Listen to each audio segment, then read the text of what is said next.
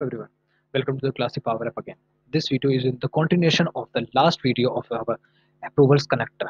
Okay, so in the last video I have shown you the different type how we can use the power approvals in our power automate, and the different types of the approvals and the functionality, and where we can track our all the approvals either from the power automate platform from here. Yeah, it's here in the power automate platform. In the action items you get the approvals tab. Okay, from here, and also from one of our table that is present in the same environment having the name of approvals. Okay, so these two places from where we can track all the approvals that has been sent from our side to some user and to any user even.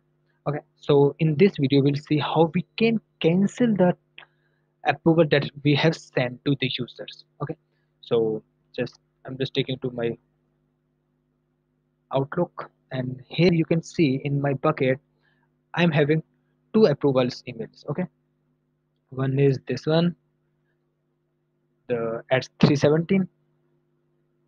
Okay, yeah, here you can see this is still in the pending, and one is this one. It takes a little time to respond because it might be because of my network issue or something. I really apologize for this. Okay, so let's cancel this one, the last. Okay, so one way you can is to cancel the approval mail is you just go to the power automate, and inside the action items you will get approval, and from the here from the send tab you can see these two mails I have sent to myself. If I would like to cancel any one, so I can cancel from here from the more command and cancel. Okay, if I'm canceling it and confirm the cancel,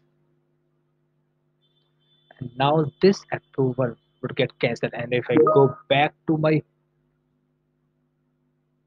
Outlook, and I can see that particular email would be get cancelled. Okay, so just a second. Yes. Okay, so I think it needs little time to reflect. Yeah, it generally takes little time to reflect because the approval has sent to some users. Okay, so let's wait for a while.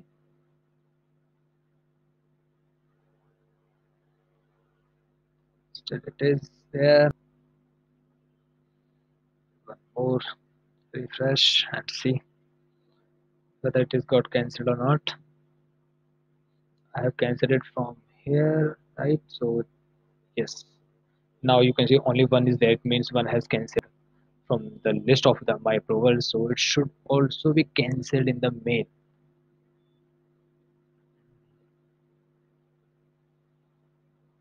I think it is because of some network issues. Okay, okay, fine. Meanwhile, to that, I just use one another approach. Okay, how we can cancel our approvals. So this is, yeah, here you can see this approval for which the request was issued has been cancelled because I have cancelled this approval from here. Okay, so now you can see I have one more request in my approvals, so which is that one, the lower one. And for that I use the different approach, because let's say you are doing any type of testing and you send accidentally 100 to 200 employees this approval type of mail, so at the time it would not be easy to cancel all the approval one by taking one by one. Okay, so at a time we need any type of system jobs to cancel all the approvals that are present in our system. Okay, so in the last video I have also shown you that where the approvals data get stored, so it's stored in one of our table, that is approval. So I have created one flow for this that can cancel all the approvals or depending on my conditions that I used. Okay, so I have already created a flow. I just open in the edit mode so that I can explain what are the steps I have used to create this type of setup. So it's just a manual trigger, current time, list rows. I'm just listing rows that are present. Okay, So listing some rows that are in the approvals table. Okay, and I have used one XML query because I just need to filter the output all of rows that has the date of created on by 5th. Let's say in the fetch XML I need to just change this portion as this one. I can change it to 5. Okay, now it will filter only those records, those approvals that are created today. Okay, so I can also show you from where you can do that.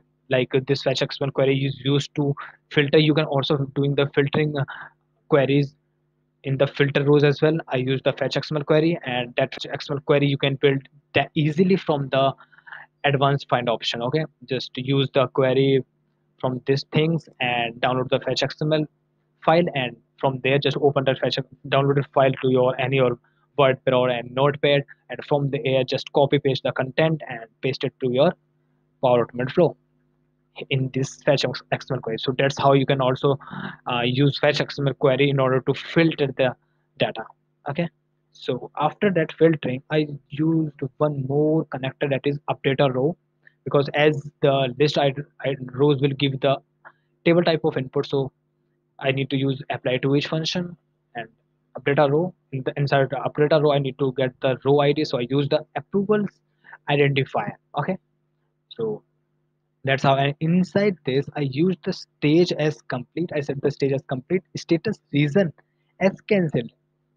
Okay, so because I just want that approval to be cancelled to whom it has been sent. Okay, and in the completed on I just use the current time,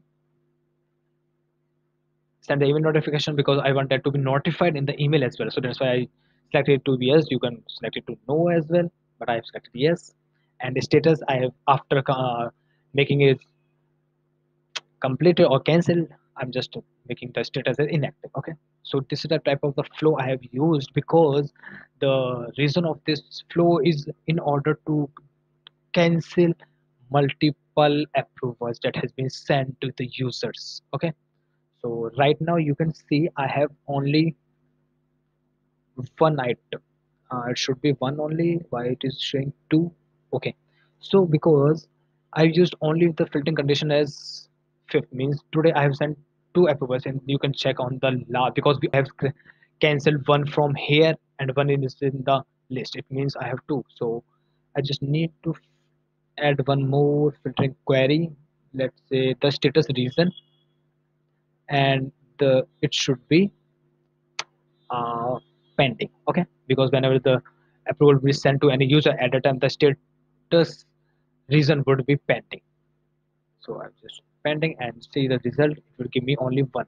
Okay, so now I'll trigger that flow. Okay, so just save it, and it's saving.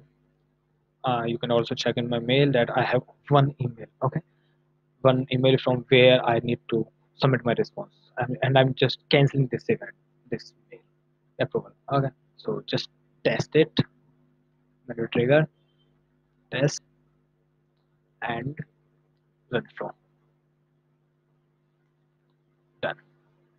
Okay, so now my flow runs successfully without any problem. So it means that approval has got cancelled now. So if I go to my advanced setting, and if I again go back and refresh, see the result, I can see no caller. It means that approval got also cancelled, and that needs to be reflected in the mail as well. So as it take little time to respond, so let me just refresh it once. Okay, so let's see whether it, so it is still in the pending. So now here you can see this approval has been also got cancelled. Okay, so there are two possible ways to cancel the approvals that has been sent by you. Okay, so either to cancel from the Power Automate approval tab, but from here you can cancel one, and from the Power Automate you can cancel all the approvals depending on the filtering queries you used. Okay, so that is all about the approvals connector. So thanks for watching this video everyone.